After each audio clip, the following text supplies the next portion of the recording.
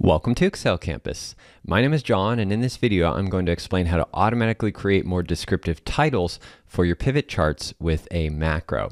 So in this example here I have a few pivot charts, and as you probably know, every time you insert a pivot chart onto a sheet, the default title is typically the word total or the word chart title. So we always have to take extra steps to then add a descriptive title here to our pivot chart. It's something that looks like this over here. So I've written a few macros that will help automate this process. The first macro is just a very simple macro that takes the field names that are used in the pivot table or the pivot chart. Like this here, we have total revenue by region. That's exactly what we have. The fields that are used in our pivot table here, the total revenue field and the region field. So that macro will just create the chart title for us based on those used fields. So that's a simple one there.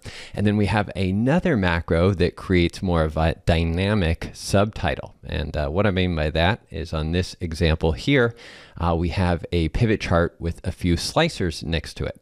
And of course, these slicers are applying filters to the pivot table and the pivot chart here. And sometimes we want to see what those filters are on the pivot chart. So this macro actually creates this dynamic subtitle here in a text box that shows all the filter fields and their criteria. And it's dynamic, so as we apply filters here, if we were to just filter for quarters 1, 2, and 3 here for our pivot chart, we'll see, of course, the chart updates, and the subtitle also updates here to display that filter criteria.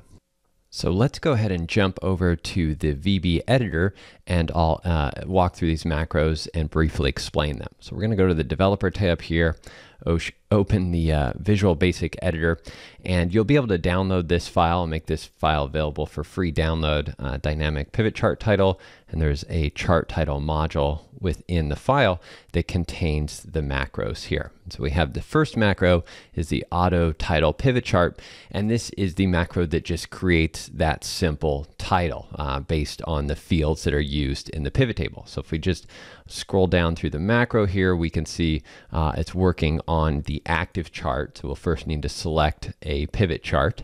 And then really what it does is it just loops through the data fields or the fields in the values area. And then it also loops through the row fields and the column fields here of the pivot table and creates a string of text to create that descriptive title based on the captions or the names of each of those fields in each of those areas. And then it also has a separator text here, which you can define at the top of the macro using the word by to separate each field name, and it also use the ampersand symbol to separate multiple fields in the values area. So let's go ahead and take a look at how this works and run the macro. Now before we do that, I also want to mention that I've added these macros to my personal macro workbook, so I also have them down here in my personal macro workbook.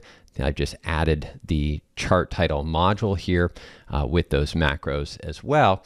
And then what I've done is if I go back over to Excel, I have this custom ribbon here called My Macros, and I've added these macro buttons here to run the macros. And I have a whole nother video series that explains the personal macro workbook and how to create a custom toolbar ribbon and custom buttons like this. So I'll put a link to that below this video as well.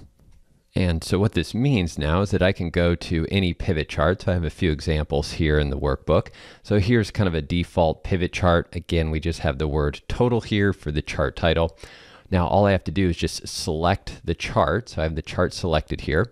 And then again, I go to My Macros tab and then click this button right here. And this button's going to run that macro, the auto title pivot chart macro. So I'll just go ahead and click it right there.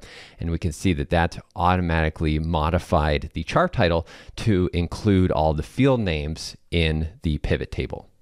Or I should say the fields that are used in the pivot table. So I have another example here where we have multiple fields in the rows area. So if we just, we'll just go ahead and show the field list. We can see over here in the rows area, we now have the region field used and also the salesperson. And then we also have total revenue in the values area. So if we run the macro now, again, we'll just select the chart here, go ahead and run the macro. That will add our chart title here. And again, it's just going to use all those field names. So it's total revenue, which is the values area field, by region, by salesperson. So the point there is that the macro still works if you have multiple fields here in the rows area or the columns area, in this case the legend, or in the values area. You can have multiple fields in your pivot chart, and the macro will include all of those in the chart title. If you're enjoying this video, please click that big red subscribe button below the video to subscribe to our channel, and also click the notification bell icon there to get notified when new videos are published. So now let's take a look at the other macro, which creates the dynamic subtitles. So we'll go over to another example sheet I have here with multiple filter items. And in this case here, again, we have a pivot table, pretty simple pivot table, but now we have some fields up here in the filters area. And of course, these fields are applying filters to the entire pivot table. And I've also inserted some slicers here onto the sheet that also filter the pivot table and the pivot chart. And as I showed in the beginning of the video, sometimes we want to include that filter criteria, all of this filter criteria here, or the filter criteria created by the slicers. It's all the same thing. We want to include that in the chart here, in the chart's title, or in the subtitle. So the second macro does that. And again, we'll jump back over to the VB editor, and I'll briefly explain that macro. If we scroll down here, it's also included in the chart title module here. And it's called Dynamic Pivot Chart Filters Text Box. Now, this macro is actually going to do something similar by looping through the used fields in the filters area. I'll just jump down here and show that. This is where the looping's done in the page fields, which is again those fields in the filters area. But this time it actually creates a formula in a cell in a worksheet, in the worksheet there. And then we link the chart title to that cell. So this is more dynamic, and as filters are applied to the pivot table and the pivot chart, that formula updates to display the filter criteria. So in this case, the macro is actually bringing in these addresses of the cells of those fields, the label range, and then over here we have the data range as well. And it's just bringing in the addresses of those cells to create that formula that points to those cells. And then we're going to output it to a sheet, and we use an input box to allow the user to select where we want to output that formula. And then we also do some formatting to the chart to add a text box with the subtitle there that links to the cell that contains the formula, and then modify some of the properties here of that text box to kind of match the formatting of the title and the chart, and also move the plot area a little bit to make sure there's no overlap. So it does quite a bit of things there, but automates the entire process for us. So let's jump back to Excel and take a look at an example of how this works. So we're going to apply or create that dynamic subtitle on this chart right here. And I'll just go ahead and select this pivot chart first. That'll be the first step.